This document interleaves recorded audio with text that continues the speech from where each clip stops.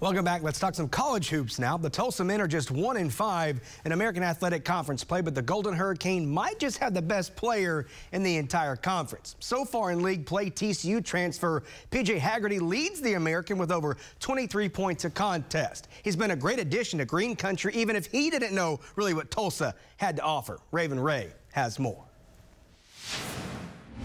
I mean, I didn't even know where Tulsa was at first. I thought it was just like a lot of land, basically. P.J. Haggerty may have not known then, but almost a year later, he's the face of TU basketball. I don't look at my stats. I just play the game, and whatever I'm needed to do to win is what I do. But yeah, I see all the awards. I mean, it's a blessing at the end of the day, though.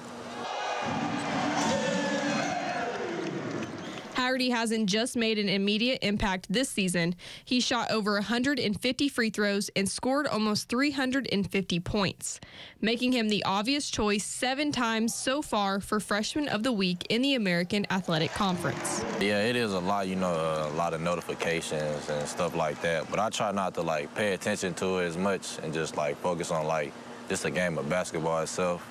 I mean, you can get easy distracted by all that, all the voices and all the stuff like that, but I just try to block it out and just play basketball. Also currently ranking in the top 10 of Freshman of the Year award nationally, he's not satisfied yet. As a player, I mean, Freshman of the Year would probably be a blessing for me, but just, I